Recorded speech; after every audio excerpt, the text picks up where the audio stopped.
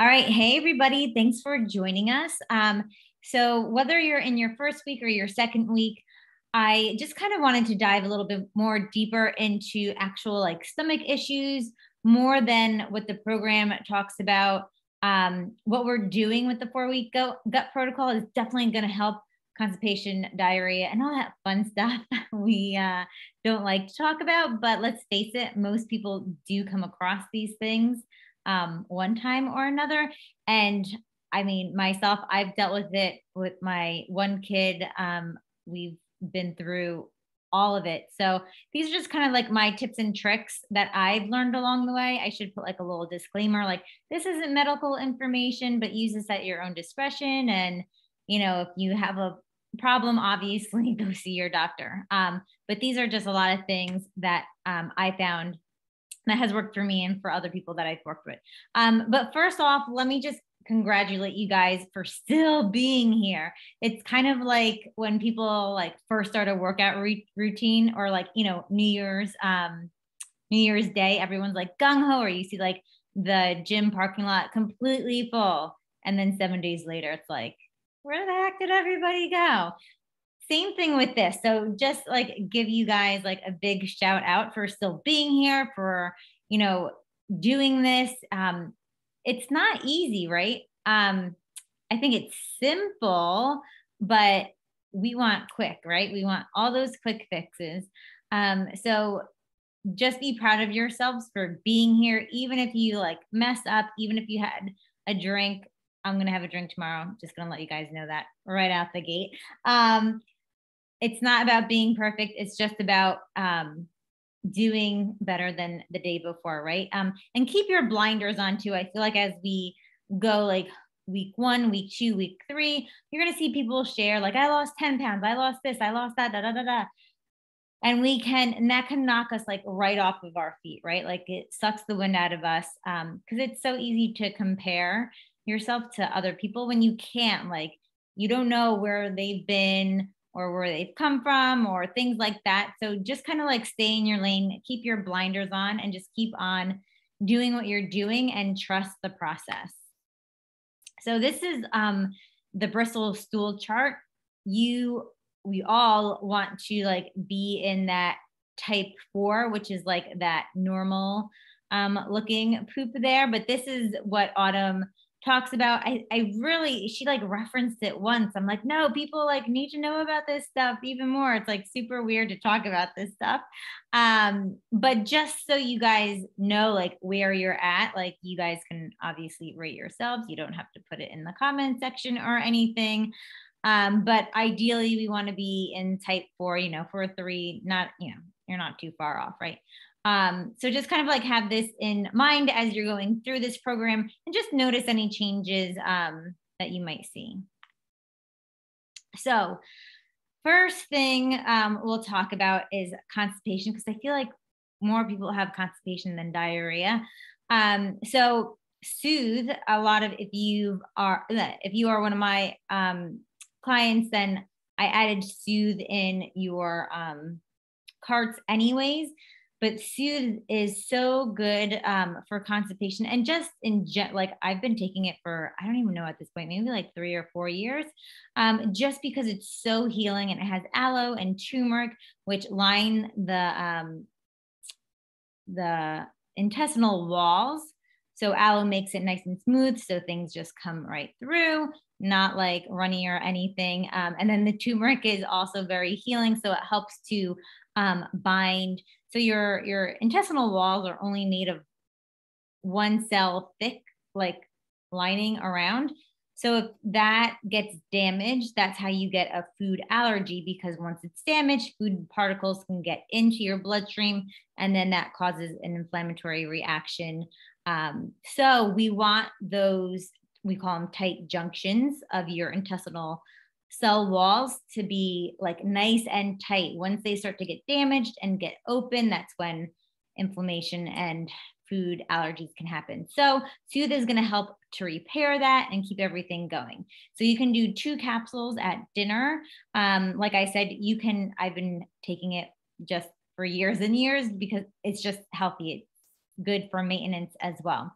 Magnesium Calm is same thing. I've been drinking that for at least like since my first son, because I was so scared of everyone saying that you get like hemorrhoids when you're pregnant. I was like, I don't want any hemorrhoids. But our body needs magnesium and we use it up so much. Like you can't overdose on magnesium. So don't be scared. Of like doing Magnesium Calm and putting some magnesium in your bath as well. Like your body uses it so readily, it's going to be fine. So with Magnesium Calm, I think it says to do 2 tablespoons. You're going to have diarrhea. Start with a half a tablespoon, and I'll share these PowerPoint presentation so you don't have to like write anything down, and then you could just work your way up as your body gets used to it. So that magnesium is just going to draw water into your large intestine so things can go. But like I said, your cells need magnesium for so many different things, so it's really good to do.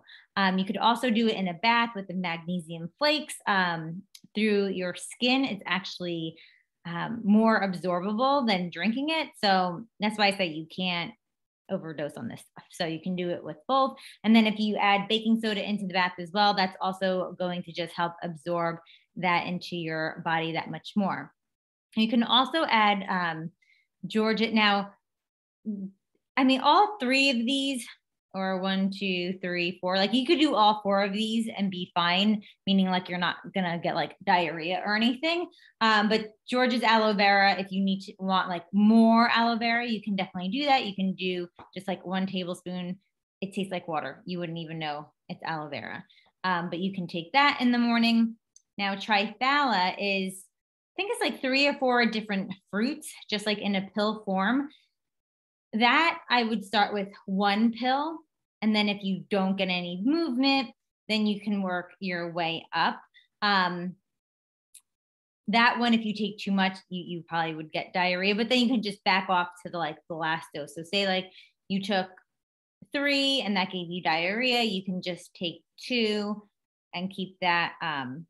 I would do that for a week if you've been backed up for a little bit. And take 2 right before bed with a glass of water for the Triphala. And like I said, you can work your way up. Charcoal is actually really good if you need to bind anything, meaning like for me, like I know like eggs just throw me off like so bad. But charcoal can help absorb like anything that we eat that causes us a reaction. So that's going to help to kind of pull and bind any toxins out of our body. And the same thing with the diatomaceous earth. This stuff is not, it's very gritty. It doesn't really taste like anything, but you could just put it in a half cup of water. And you could actually mix the charcoal and diatomaceous earth in one glass and just kind of take it down. We call it a sludgy cocktail because it's kind of, like I said, it's not the greatest tasting thing, but hey, when you want to get things moving. And I learned this stuff from a detox that I did too. It binds toxins. So if you, like I said, like if you had something that you know you're going to react to, or maybe you were on a heavy dose of like prescription meds for something, or maybe you had surgery and you just want to get like all that crap out of your system, that would be really good to do. Smooth Move tea, I forget, I think it's a traditional medicinal tea. Has the Smooth Move tea. It's called senna. It's a plant that they just put in the tea. You steep it, and that will help to get things moving as well. That I would not use if you're pregnant. Triphala I wouldn't use if you're pregnant. Everything else, you're pretty good. I get mixed reviews on Triphala with breastfeeding. I personally stay away from it.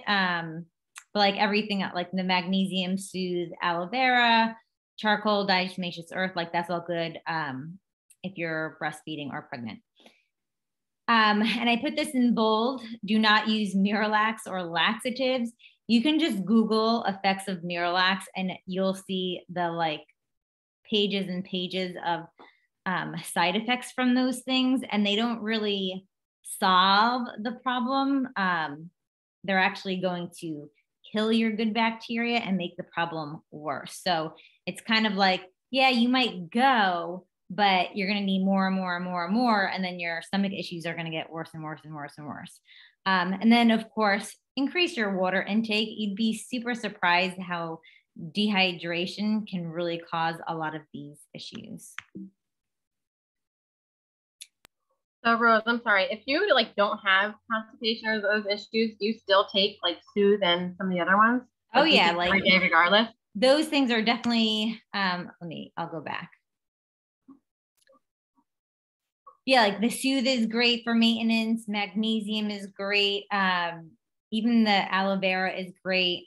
You don't need to do the trifala, the charcoal, or diatomaceous earth, or smooth move if there's nothing wrong. So the first like 4 things are just like good for health purposes in general, even if you're not constipated. All right, and the first one, Soothe, is fine for breastfeeding, right? You said. Oh yeah, yep. Good question. Okay, so diarrhea help. Most of the time when you have diarrhea, it's because of something that you ingested or taking that your body is just like, get out of me. And you can actually still be constipated if you have diarrhea, because sometimes it's just, I know I don't want to get too graphic, but whatever. We're here to talk about poop, right? And our stomach issues. If you're only going a little bit, even though it's diarrhea, you're still backed up. So a lot of it is kind of like making your own like cocktail, right? Some things are going to work for you, some things aren't. It's a lot of give and take to see what is going to work for you. So it's really, diarrhea is just your body's way of trying to flush something out. And of course, with this, you want to make sure that you are really staying hydrated with your body, trying to get rid of something too.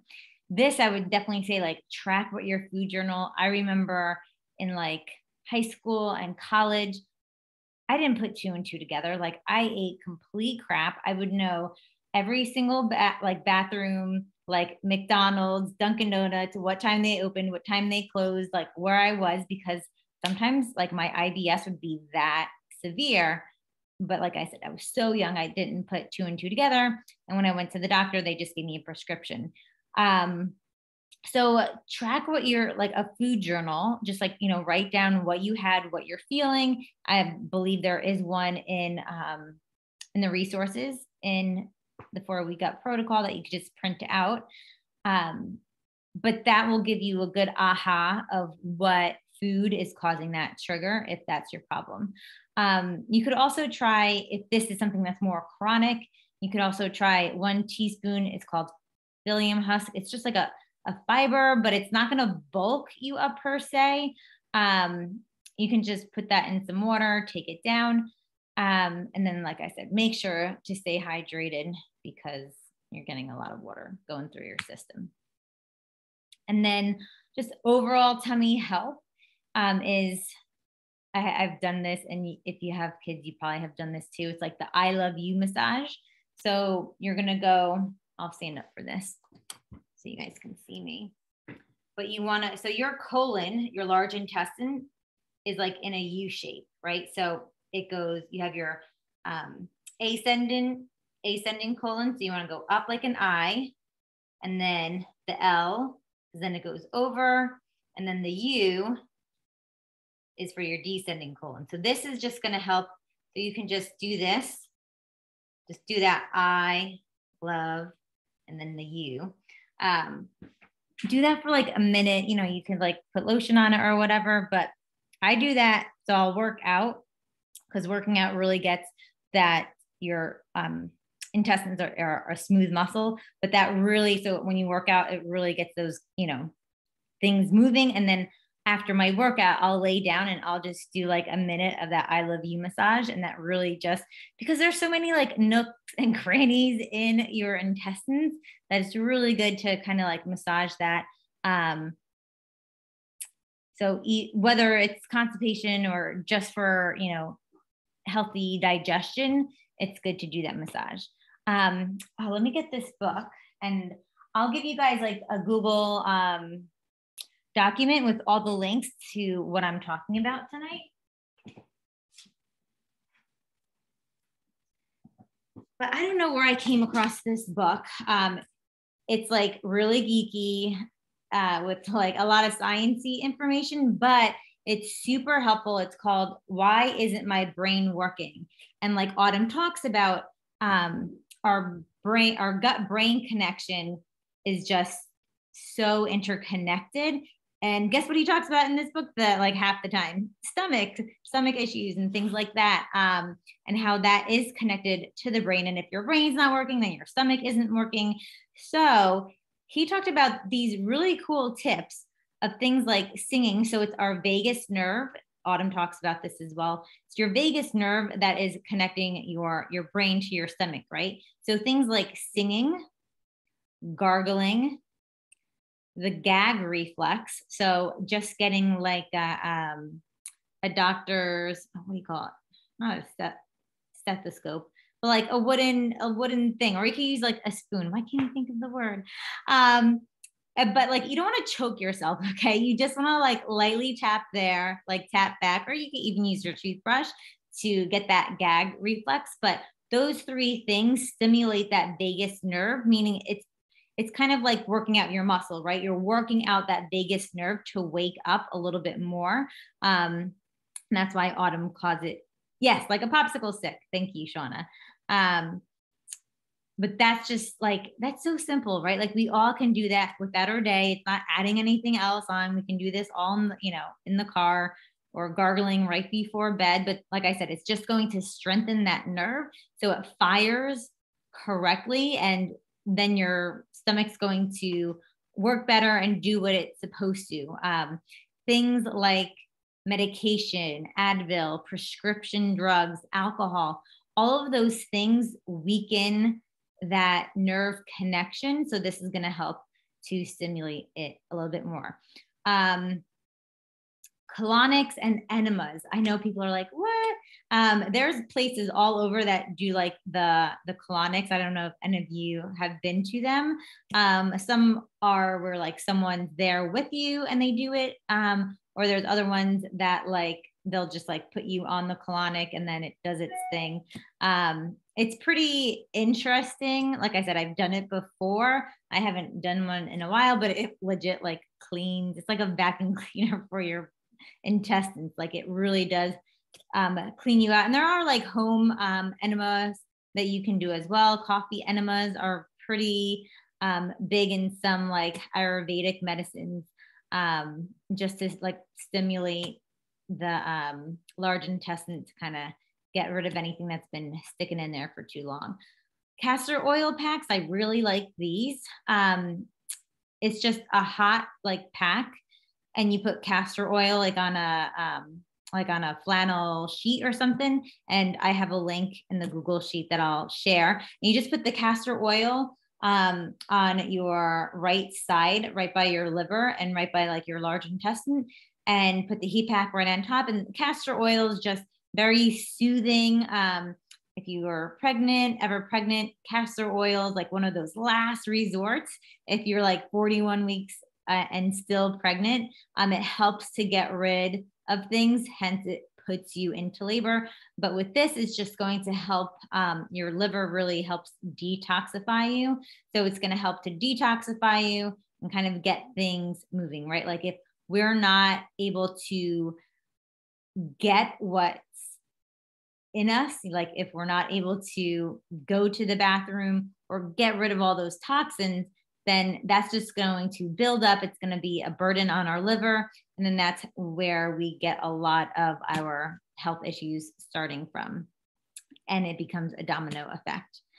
The Ion Gut Support, I just threw mine out because I needed more, or I used it all and I just ordered more. But that's going to be our prize for this week for the nightly check-in. So if you check in for every single night this week, I'm going to put you in a raffle to win the Ion Gut Support. So the Ion Gut Support is it's actually dirt. It's the craziest thing. But the whole science behind it, it's just like, it really looks like dirt. It's like water with like dirt, but doesn't taste like it. So don't worry. But it has all of these like minerals and plant-based ions in this, like I just take like a teaspoon every time, like before I eat every single time. But what it does is it actually helps those tight junctions, like I was talking about in your intestines. So just like your cell lining in your stomach close, and it helps to keep it strong and tight so it doesn't get destroyed and then create any damage to it. So our like farming industry, you know, for the past like 30, 40 years have really destroyed our soil. And in our soil is where our food gets all the nutrition from. So if our soil is depleted of nutrition, that means our food's going to be depleted of nutrition. And they saw that what was being depleted was the dirt kind of like minerals that really help to keep our stomach healthy. So I've been drinking that for, I would say maybe like a year or two. I've heard of it a while ago and I just didn't do it. And then once I was trying to get pregnant for the second time, I did it every single day. And I think it definitely makes a difference. And then some other things that you can think about too is just massage, acupuncture, pelvic floor, PT, all of those things. I think next week in week 2, Autumn's going to talk about stress, how much of a role that plays. So if you can decrease your stress, whether it's with massage, acupuncture, meditation, pelvic floor PT is just amazing. One of the coaches on our team, she went to her friend from high school who's a pelvic floor PT, and now like the entire team goes to this lady because she's that good. Because she can sense or not sense, she can physically feel if you're backed up, and she can manually not like release it that way, but it like she could just like press on my stomach like here, and then I'll hear my stomach go. It's like the craziest thing. Anyways, going off on a tangent, and just some ideas for you guys, throwing it out there just for overall health as well. Oh, tongue depressor. Yeah, Shauna. All right. And here are some just gas and bloating tips that I've, again, learned along my journey is separate the times when you have your starches and your fruits. So fruit is very highly, it wants to go through your system really quickly. So a lot of times if you have a fruit and a starch together, it kind of competes in your stomach to be digested first. And when that happens, they actually sit in your gut for longer. And that's when they ferment, meaning it creates like gas and bloating and those sorts of things. And then you just have like poor digestion. So that's why I always put an avocado in my shake. And I think I already mentioned this like 2 weeks ago when I posted my Shakeology, like how I make my shake video. But that's the reason I don't put like a banana or fruit in my shake. I keep it separate. So things like if you were to do like, we'll just go with peanut butter and jelly. That's the first thing that comes in my head. The bread would be the starch and then the jelly would be the fruit. That could be hard for people to digest because those two things are competing. So just think of like starches are yellow, pretty much like yellows, and then fruits are purples. Just don't put them together. See if that works, right? Like if you're like Rose is really freaking crazy, hey, you gotta see it. If it works for you, cool. If it's not an issue, then now you know it's not an issue, right? But just something for you to put in the back of your mind.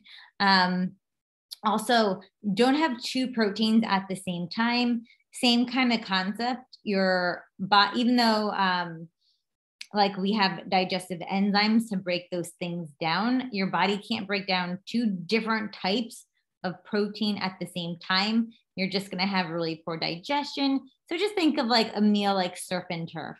After it, like, how do you feel? Do you feel bogged down? Do you feel bloated? Do you have gas? Do you just feel like super uncomfortable for like 5 hours after you had that? So just kind of be aware of those situations. I already talked about that. And this is one that, again, try and see if it works for you. Don't drink while you're eating. You can, drink like 10 minutes before and then drink, I would say like an hour after. Reason being is it's going to dilute your stomach acid, and you need your stomach acid to activate your digestive enzymes. Your digestive enzymes break down the food. So if you are drinking some sort of, we'll say water or wine or whatever type of liquid, you're diluting your stomach acids. That's not activating your digestive enzymes. Then your food's not getting broken down. Again, try it, see if it makes a difference. If not, then hey, at least you tried it. And then always try having room temperature or warmer water just in general. I know it's kind of hard with the shake. I like in the summertime, I'm just like, it's freaking hot, I'm putting ice. In the wintertime, I don't put as much just because it's you can Google this too. It's like a Chinese medicine thing, is like, you don't want to have any cold thing, any cold liquid, or even really food. Like have your food at least like room temperature. I love ice cream, don't get me wrong. As much as you can have your food like room temperature or warmer, because your intestines really are near things like our ovaries, which need heat. Again, just Google it for Chinese medicine, but it needs that heat to just work properly. If it's cold and it's like next to our ovaries and our eggs and all that stuff, it's real. I know it's wacky, but just Google it and you'll see all that information. And then, like I said in the beginning, keep your blinders on. Don't look at what other people are doing with this, because you don't know what their diet was before. And you have to be honest with yourself too, right? Like we're only in week 1. Rome wasn't built in a day. A baby wasn't built in a month or 2 or 3. It's 9 months. Like, so if you're expecting like crazy results within the first week, you have to check yourself and check your expectations at the door and just be realistic with yourself, right? Like our bodies are going through a lot, especially, even even in the 4th week, like you got to ask yourself, like, how long have you been living with your previous nutrition plan or with your previous allergies? So just give your body some grace, give it some time, so that you're not like stressing yourself out trying to like be somewhere you think you should be, right? Like we always, I forget that saying, but expectations just set you up for failure, because usually our expectations are like, we want a quick fast and right now.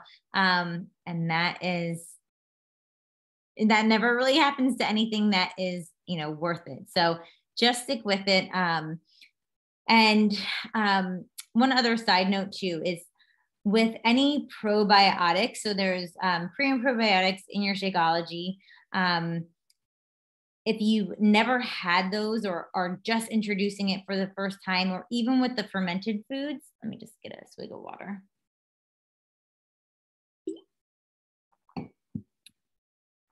If you're doing like the fermented blueberries or fermented pickles or sauerkraut, think of your gut microbiome. So your gut microbiome is those good and bad bacteria. There's only so many what we call like parking spaces. There's only so much space for that gut microbiome. And it's like billions, right? Like billions of these little microbiomes are in our gut.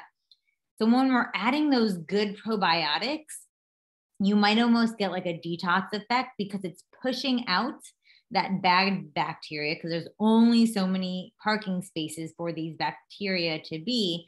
So it's pushing that stuff out. So if in the first week you do have maybe a little, some detox symptoms like headache, or you are running to the bathroom, that might just be, you shouldn't get it too much on this program, but think of it almost, I know it's kind of weird, but you almost want to think of it as a good thing. Like your body is adjusting to what you're giving to it and getting rid of the bad stuff that was hanging out for so long. So just be aware of that as well. Yep. And then with your food allergies too, why it's super important to log and track. I know like in our minds, we think like, oh, I know what I had. I know what I had. But it can almost take up to 72 hours and sometimes plus to see a reaction from a food you ate. So for example, if you went to a restaurant and you had, I don't know, gluten-free pancakes or something, we think like, okay, if that's going to bother me, it's going to happen that day. No, not necessarily. And that's why sometimes figuring these things out is a little bit tricky because it takes up to 72 hours to really notice.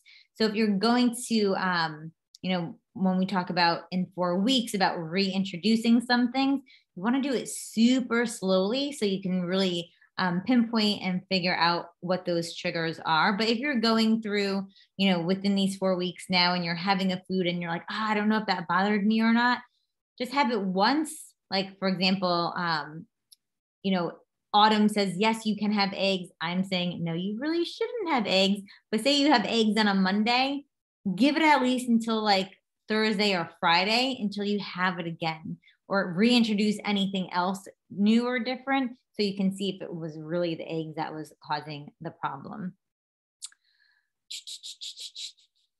Oh, and if you are having any, or you need any help with tracking your food or seeing if this food is a problem, you can always track it. You can message me, you can post it in the group. I'm really good at kind of pinpointing some of the more highly allergic foods that Autumn didn't talk about.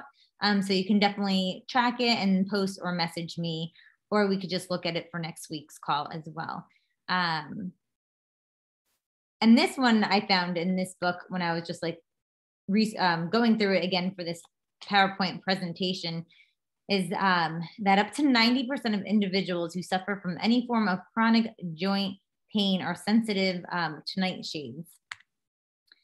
And you're probably like, Rose, what are you talking about? And when I did this PowerPoint presentation for the first group of people who did this program, one of my coaches was like, Rose, you like went a little bit too far with the nightshade thing. And I'm like, you know what? I'm going to give people the information. And if you take, one little nugget from tonight, whether it's like singing in your car or gargling, cool. If somebody wants to know more about nightshades, here, we're going to talk about it. So nightshades belong to a family of plants, and they consider them weeds. I'm not going to even try to pronounce that because I'm totally going to botch it. But these group of plants of nightshades are just known to be more pro-inflammatory, just causes inflammation. And there's even like crazy people. I don't want to say crazy people because they have research backing some of it up. There's research to back up a lot of things. But I get this email from this guy who just eats meat, and I forget what he calls himself. I think it's like the man or the meat eater, something like that. But his thing is like all plants have this pro-inflammatory self-defense mechanism. So he doesn't eat any plants. It's like the craziest thing. I'm not going that far at all. Obviously, we're trying to get 30 plants in a week, but these might be some plants that you can see if you're sensitive or allergic to them. Take them out and see. But here are the major ones: tomatoes, white potatoes, eggplants, peppers, tobacco. So I would say like those 4 things are really like the highest ones: that tomatoes, white potatoes, eggplant, peppers, and tobacco. So 5 things. The other ones do, but I feel like I don't know who really eats okra. Not too many people. So if you're like, oh my God, I have tomatoes every single day and nothing has changed, try and take tomatoes out. Or the same thing with peppers. I eat peppers every single day and nothing has changed for me yet. Try and remove peppers. Everything, like I keep saying, it's going to affect people differently. You have to see if it works for you. If it does, great. If not, at least you tried this and you can try the next thing. And again, I'll be sharing this PowerPoint presentation. All right, I did this in like 30 minutes. I'm super proud of myself because I can go off on tangents. But do you guys have any questions or anything that you want to add? You can unmute yourselves or just comment in the chat.